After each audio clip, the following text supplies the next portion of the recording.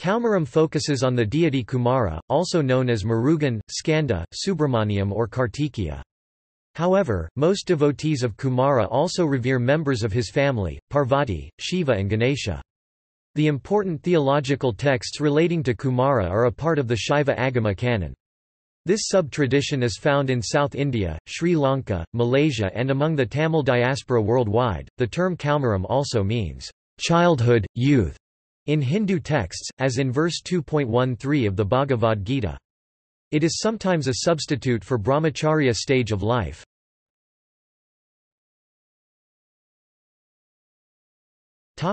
See also: